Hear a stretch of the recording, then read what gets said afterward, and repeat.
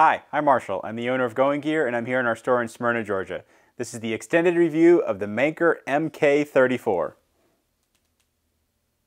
Alright, here we are with the two versions of the Manker MK34. We've got the cool white one, we've got the high CRI. Manker is a relatively new brand for us. We've only had them for a couple months as of the time of this video, and this is the first video that I've done on them.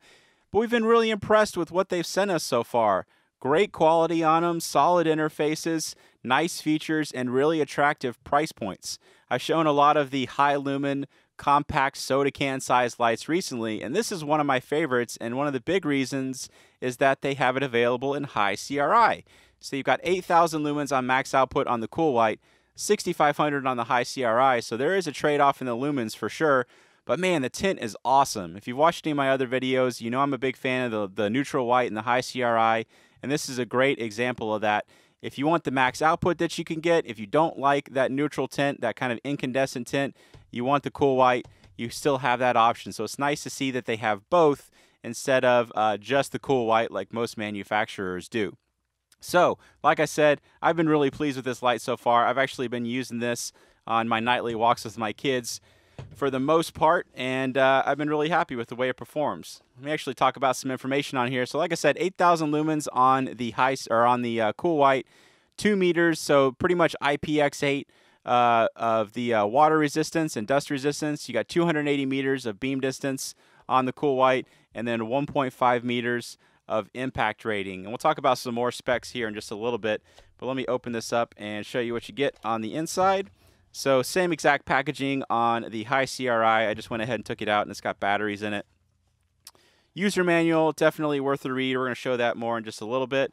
Here is the light itself. We're going to pull that out. So there's the light.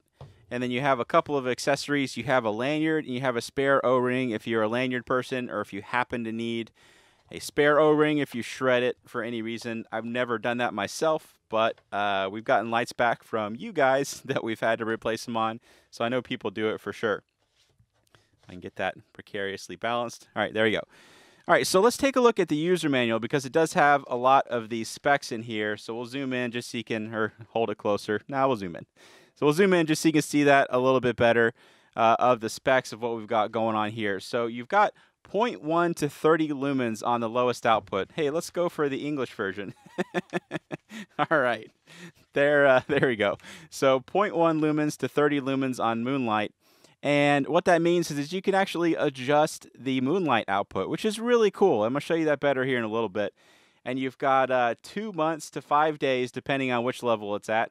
120 lumens for 5 hours, 500 lumens for 7.5 hours, 1,000 lumens for 3.5 hours, 2,500 lumens for 2 hours, and then 8,000 lumens on the turbo and strobe, and they don't have run times on those.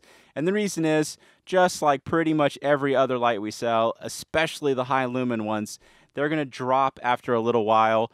They're automatically going to drop in output just because of heat. You don't want the light getting too hot. You don't want your hand getting too hot. It's going to damage the light. You don't want it to damage your hand. So it has automatic protection built in where it's going to take care of that and protect you and the light.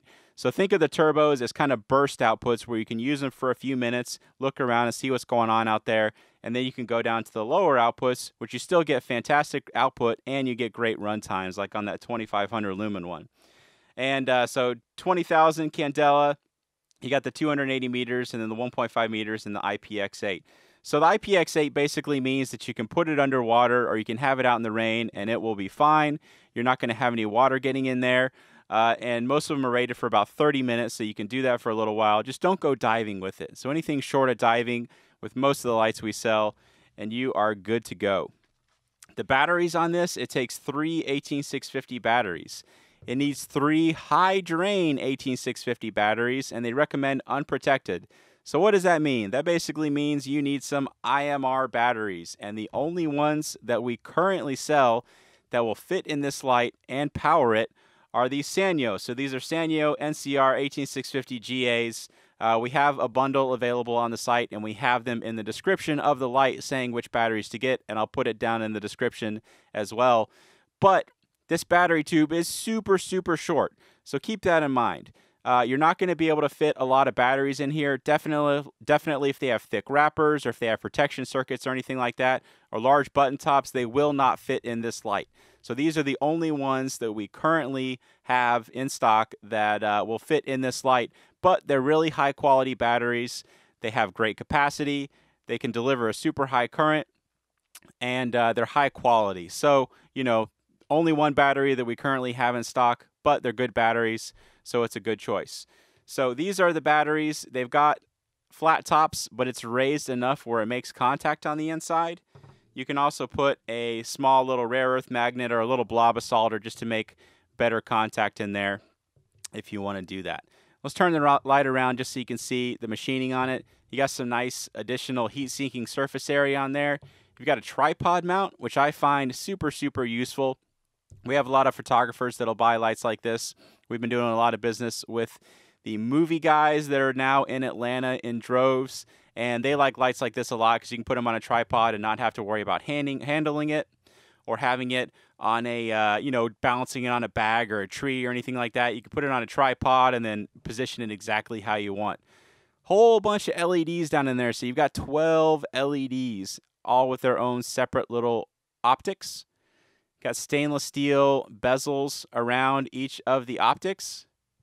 Help protect it and keep those in place. Keep them nice and secure. Pretty cool machining. I like the color on it. I like the gray. Most lights that we have are black, so it's nice to see the grays and the greens and the tans that some of the manufacturers are doing.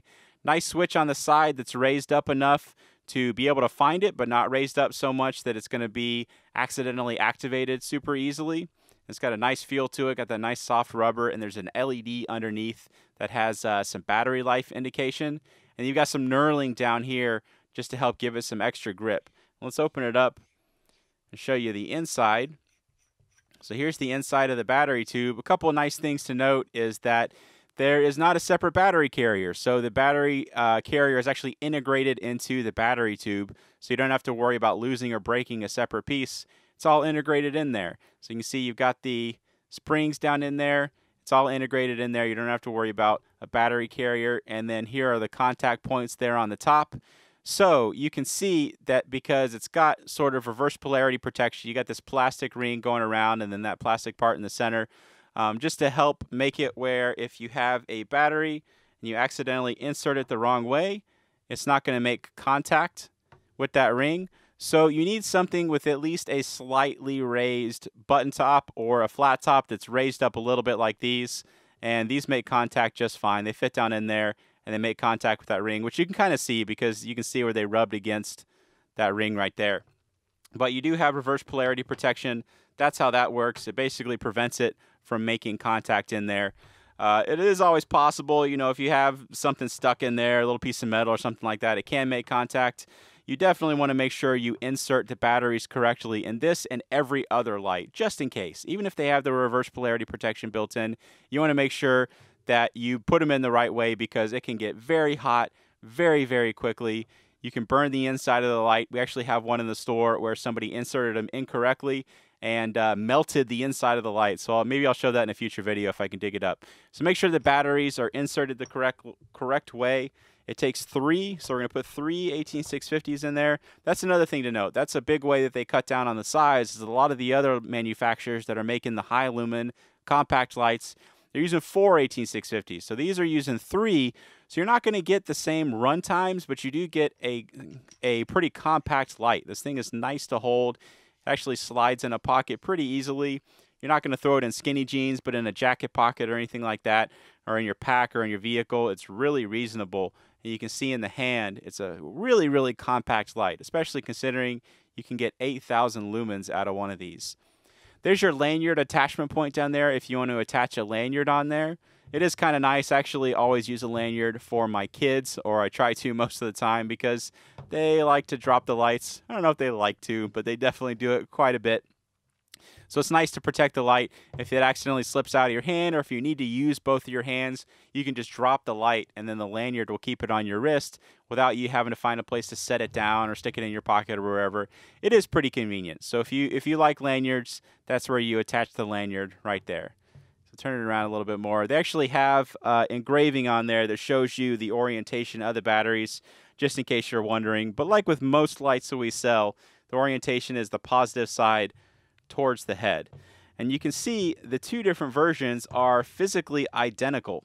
The only difference is going to be in the LEDs themselves. So you've got the Nichias in the high CRI, and then you got the XPG3, XPG2, XPG3s in the cool white.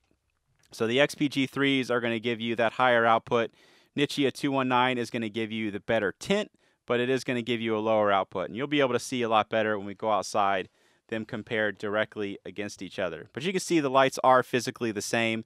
They just have the different LEDs underneath those optics. All right, so let's use one, and let's talk about the interface on here. I'm going to be honest. When I first started using this light, when I first turned it on and put some batteries in there, I was like, man, I'm not really a fan of this interface. But then I started using it, and I started going on walks with my kids, and I started, letting the dog out at night and going for walks with him. And I actually like the interface a lot. Once you get used to it, it works really well. You can get to all the modes quickly and easily.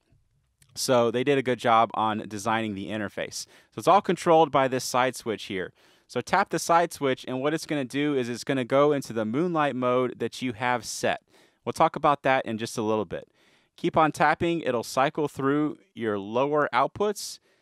And that's kind of cool. You can see that when it goes all the way up and you start going back down, it actually goes down instead of cycling through like a lot of the lights will do. So a lot of the lights, when you go all the way up to the max output and you keep on going, it's going to go right back down to low. But this one starts going back down, which is kind of a cool way to have it set up. And you saw just a second ago, but press and hold for about a half second and it'll turn the light off. There's another mode group. So that's the lower mode group. There's another mode group, and the way to get into that is from on or off, double click, and that'll give you the max output. That's getting my hand pretty hot. I'm going to move my hand away.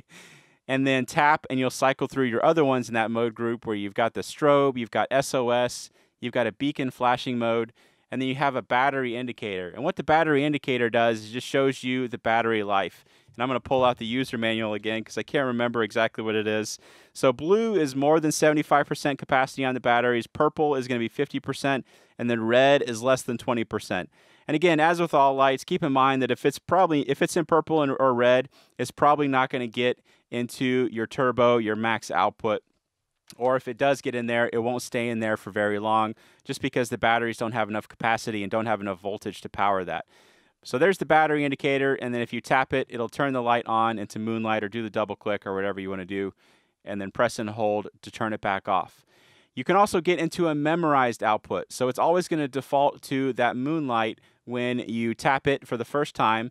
But if we want to turn it up a little bit and do the press and hold and turn it off, the way to get it back into that is do a press and hold again. So do a press and hold, and it'll go back into your memorized output, basically whatever it was in when you turned it off. And then you got the double click to get into the max output. And again, you can do that while it's on as well. So if you double click while it's on, it'll go into your other mode group with the max output and then the flashing modes. And then you also have a way to program your output on that moonlight. So I like super, super low moonlights. I've had a lot of people comment in videos because I always say the moonlight is what I use the most on my EDC lights. And that is 100% the truth. I use moonlight all the time. When I'm going down to my office and I don't want to disturb my kids, or I'm looking in on them at night, or I want to see something that's right in front of me, or I want to look inside my pack when I'm camping or inside my vehicle, the moonlight is enough to see what's right in front of you. It doesn't blow out your night vision. It doesn't disturb other people, and you get amazing battery life. So I use moonlight all the time, and I have this set to super, super low. But if you want it to be higher, you can set it to be higher, which is really, really cool. All right, so the way to get into what they call the engineering mode is to turn the light on, press and hold until that side switch illuminates, and then click quickly 4 times. And then you are in the engineering mode. And you can see when I'm tapping that switch, it's cycling between some very, very close outputs. So they're all very close to each other, and you can select what exactly you want it to be. So it can be between 0.1 to 30 lumens. So we're going to put it a little bit above the lowest, and then you press and hold to turn the light off, and then your moonlight is set to whatever you want it to be. So that is a pretty neat feature. So if you don't like the super low 0.1 lumens, you don't have to have it on that. If you don't want the 30 lumens, You don't have to have it on that. You can set it anywhere in between. You can see you've got a lot of discrete levels in there that you can set it to be exactly what you want. So that's a really neat feature that you don't see programmability on very many lights, especially not to that level. And I haven't shown very many lights that have that ability. So it's really neat to see that feature in there, especially considering the price. The price on this light is really reasonable. You're at $130 at full retail. Of course, you got to get the batteries because it doesn't come with the batteries or a charger or anything like that. But still, it's a really reasonable price considering the quality and the output and everything that you get with these lights. And you add in the programmability and all the other features. Very, very attractive light. In terms of everything together. It's just got a lot of stuff going for it.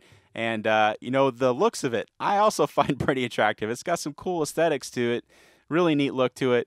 They did a lot of nice things on this light. I honestly can't really find a fault. Yeah, the interface could be refined a little bit, but like I said, once you get used to it, I think the interface actually works really, really well, and I like the programmability, I like the adjustability, and how you can quickly get to what you need to get to. So you can instantly get to that moonlight, whatever you have it set to, you can instantly get to the max output, and then you can instantly get to your memorized output as well. So the interface actually works well once you get used to it for sure. So let's talk about the interface again real quick. So you tap the switch to turn it on into the moonlight, keep on tapping, it'll cycle through your outputs. Double click and it'll get straight into your other mode group where you've got the strobe and the other flashing modes. Do a press and hold and it'll turn the light off. And I showed you how to get into the engineering mode. And then you can do the double click from on or off to get into the max output. And then the press and hold to get into your memorized output. All right, so that's the interface and features and accessories and everything else you get with the Manker MK34. We're going to go ahead and take both versions outside just so you can see how they compare against each other. You can see the tint, and it'll help you decide if you're a cool white person or a high CRI person, because I have the camera settings as close to what my eyes see as possible. So let's go ahead and go do that. All right, we're outside with the two Manker MK34 versions. Got the big 40 mag light that I always use as a control. Let's go ahead and try out the mag light. Tree right there is about 30 feet away. Dock house down there on the lake is about 100 feet away. All right, let's start off with the cool white MK34. We're gonna turn it on and we're just gonna cycle through the different outputs just so you can see what they look like. You've seen me talk about beams like this in some recent videos and some similar lights, and I absolutely love lights like this. You just put out a ton of lumens and put them out over a really wide area. Just light up everything in front of you without the focused hotspot. You don't get that super bright part in the center. I really like that. I like to light up everything in front of me versus things at a very far distance. Even better are lights that can do both. There aren't many like that on the market, but still you can see you get solid distance out of this compact light, or relatively compact considering how many lumens you got coming out of this thing and how many LEDs are in it for that matter. But really nice beam. I'll kind of shine it off to the side while I'm going through the different outputs just so you can see how wide that spill is and how wide that beam is. You got sort of a hot spot in the center, but the transition from the hot spot to the spill is very gradual, so it's just a whole lot of light throughout the entire beam. Really nice beam on this. Very impressive considering the size, how compact this light is. It's really, really small, as you saw in the video. Again, especially considering the output. And then there is your turbo. There's your max output. A lot of lumens coming out of this thing. Let's zoom in down there just so you can see how well it's lit up. We'll cycle through. Oops. Sorry, neighbors. It's like 3 o'clock in the morning. We'll cycle through the lower outputs while it's zoomed in. Okay, so that is the cool white version. All right, let's try out the high CRI version. We're gonna start off with the turbo on this one. We'll shine it around. So you've got lower output, a little bit lower output, but man, the tint on it is awesome. Great colors on it. Let's cycle through the lower outputs just so you can see what those look like. I love the way it makes all the colors look like out there. Pretty close to daylight. It's really nice colors on that Nichia 219 high CRI. So this would definitely be the version for me personally. I think the colors look great. But if you want the highest output, then cool white is definitely the way to go. Totally a personal preference. We overwhelmingly sell more cool white in everything where we have cool white and neutral white, or cool white and high CRI, or all three. Cool white is always the most popular, with the exception being some headlamps. Headlamps are about 50-50 on some of the headlamps, but for flashlights, definitely cool white is more popular. But I like that tint. Look at that tint. It's so nice. Okay, let's do them one after the other. So we'll do high CRI, or sorry, the cool white. And then there's your high CRI, just so you can see them quickly, what the beams look like and the colors and everything. Okay, let's go ahead and take these out to a longer distance, and we'll show you what these lights can do at a longer distance. Let me actually zoom in on turbo down there. Can't remember if I did that. There you go. All right, let's try these out at a longer distance. All right, I've got some more space to try out those MK34s. Let's go ahead and do the cool white again first. Boat right there is about 20 feet away. Got a couple targets set up out there. One is at 50 yards, one is 100 yards. Those white signs are at about 65 yards, and the tree line beyond is about 130 yards. We'll just cycle through the different outputs, and then while we're zoomed in, let's go ahead and show you that max. Show you all those lumens coming out of it, how well it's lit up, and how much is lit up at once. Just a big old wall of light coming out of this thing. I love the beam on it. I like the size. Interface is pretty solid. They did a really good job on these. I'm pretty impressed. Manker is a relatively new brand for us. We've only had them, as of the time of this video, maybe about a couple months. And I've been impressed with what they've done so far. They've got some neat lights at very reasonable prices. Shine it back and forth a little bit. Just cycle through different outputs. I keep on getting told that I do this too quickly, so I'm going to do the cycling through a little bit slower. But you can always pause if you want to see the different outputs. Okay, so that is the cool white. Let's go ahead and try out the high CRI. Show you how it does with some more space. And there again is your max output. I love that tint so much. So let's shine it around while it's zoomed in. And then we'll go ahead and show you the lower outputs as well, just so you can see what those look like at the distance.